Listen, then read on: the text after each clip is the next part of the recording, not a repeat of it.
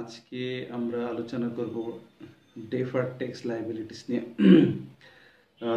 ট্যাক্সটা normally সবার কাছে একটা কঠিন বিষয় মনে হয়। তারপর আবার যখন ডেফার্ড ট্যাক্সের বিষয়ে আলোচনা করা হয় বা ডেফার্ড ট্যাক্স বিষয়ে আলোচনা করে সেটা আরেকটু জটিল মনে হয়। তো দেখি আমরা এই ডেফার্ড ট্যাক্সটাকে আজকে আমরা একটু সহজভাবে ব্যাখ্যা করা যায় কিনা। সো আমরা প্রথমে যদি শব্দটা থেকে বুঝি, ডেফার্ড ট্যাক্স লাইবিলিটিস, তিনটা ওয়ার্ড এখানে আছে না। ডেফার্ড, তাহলে ডেফার্ড কথাটা আমরা নর্মালি বুঝি, তাই না? ডেফার্ড মানে কি, কোনো কিছু বিলম্বিত করা, তার হবে কিন্তু কিছুদিন পরে হবে। যেমন এক্সাম্পল, হয়তো বিয়ে ঠিক হয়ে আছে, এক পক্ষ বলছে যে এটা শীতকালে, আর এক পক্ষ হয়তো বলছে না এটা গরমকালে, অথবা এক পক্ষ বলছে এখন তার ছুটি নাই, আর এক পক্ষ বলছে তখন তার ছুটি নাই, বা আত্মীয় স্বজন তখন দেশে আসবে। তো এই জন্য কি বিয়েটা হবে কিন্তু কি একটু ডেফার্ট করা হচ্ছে, যেন দুজনেরই যে তাদের যে আকাঙ্ক্ষা সেটা যেন তাদের নিয়ম অনুসারে ঠিক হয়, তাদের চাহিদা অনুসারে ঠিক হয়।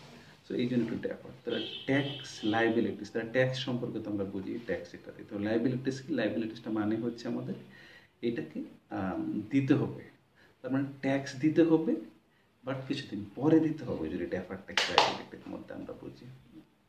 তাহলে আমরা যদি সংজ্ঞাটা কিভাবে বলা আছে, ডেফার্ড ট্যাক্স লাইবিলিটিস বলা আছে, deferred tax liabilities at the amount of income tax payable in future period in respect of taxable temporary differences।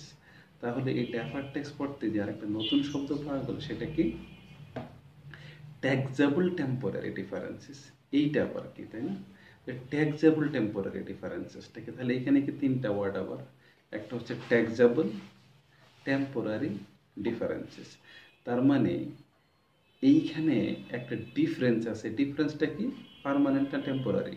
নিশ্চয়ই টেম্পোরারি। এই ডিফারেন্সটা কি, ট্যাক্সেবল। ট্যাক্সেবল মানে কি, ফিউচার এটার কি দিতে হবে, ট্যাক্স দিতে হবে। তাহলে আমরা দেখিনি আইএফআরএস এটা নিয়ে বা আইএস কিভাবে এই সংজ্ঞাটা বলছে। বলছে কি, taxable temporary differences which are temporary differences is fine that will result in taxable amount in determining taxable profit bracketed tax loss of future periods when the carrying amount of the asset or liability is recovered or settled।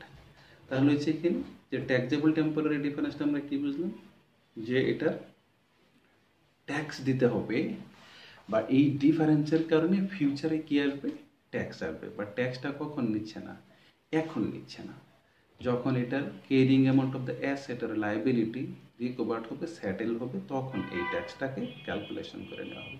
তাহলে এখানে আর একটা নতুন শব্দ পেলাম কি, caring amount of the asset. এইটা আবার কি, তাই না? এইটা সম্পর্কে যদি আমরা বলি, ধরেন আপনি একটা মেশিনারি কিনলেন। সো আপনি 1 জানুয়ারিতে কিনলেন মেশিনারি। এখন আপনি ধরলেন যে এই ডিপ্রিসিয়েশনটা ধরলেন যে এই মেশিনারিটার ইউজফুল লাইফ কথার কথা 20 বছর, এবং তাহলে প্রত্যেক বছর যদি স্ট্রেট লাইন বেসিস হতেন তাহলে 5% ডিপ্রিসিয়েশন আপনি চার্জ করলেন। কিন্তু ট্যাক্স অথরিটি বলল যে না, আমরা প্রথম বছর দিব 10%, পরের বছর দেবো আরেক রকম পার্সেন্ট, অথবা প্রথম বছর 20%, পরের বছর আরেকটা পার্সেন্ট।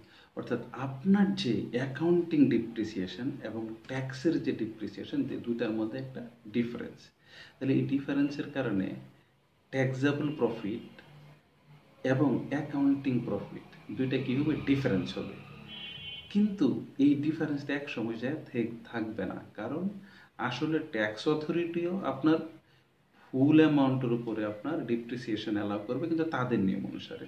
আবার অ্যাকাউন্টিং, আমরা যে অ্যাকাউন্টিং করতেছি, আমরাও কী করবো, ডিপ্রিসিয়েশন 100% করবো আমাদের নিয়ম অনুসারে। তাহলে এই যে দুইজনের মধ্যে কি একটা ডিফারেন্স, টেম্পোরারি ডিফারেন্সেস।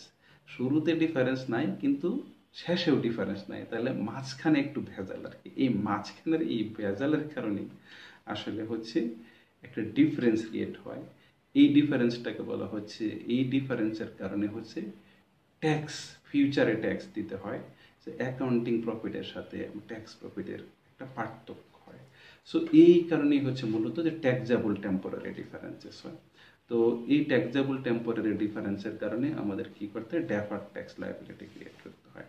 সো ফিউচারে হয়তো আমরা আরও ডিটেলস আলোচনা করব। আজকে এ পর্যন্ত। সবাই